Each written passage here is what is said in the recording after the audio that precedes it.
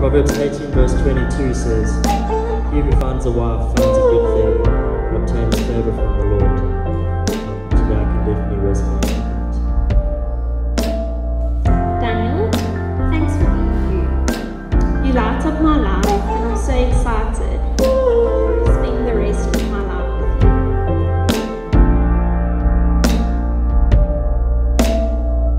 I'm sitting right here, Sis asleep. Can you make it up here and set my mind at ease? I'm on top of the roof, you've been here before. I just miss you a lot, and I know that I got to let you know. Somebody said you are the last one of your kind. Somebody got to bleed, it would be me 1,000 times. I didn't know you wanted me for all these years.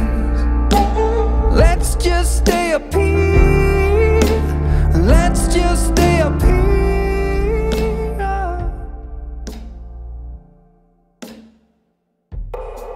I love your soft heart and your deep desire to love others.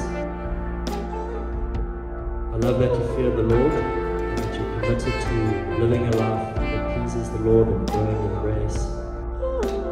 And what I love even more about you, and this is maybe a sign that not everyone sees it, is although you're so organized and together and driven, you still have that girly side of you, that emotional side.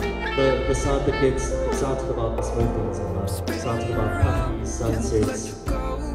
I also love the way that you compliment me when we compliment each other, and that you understand my weaknesses.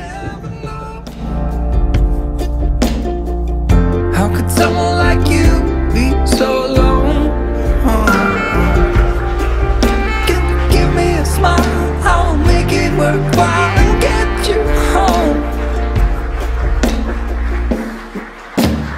I would like to congratulate my husband for making it this far. When you showed up, I was still busy trying to find my feet after moving back to PE and starting a new job. Yet you persevered and got me to go for coffee with you, and the rest, as you would say, is history. God truly answered my prayers when He allowed our paths to cross. It's been an absolute joy getting to know your heart and your love for the Lord and your interesting habits, and I can't wait to discover even more. I had to fight it, but you never know. How could someone like you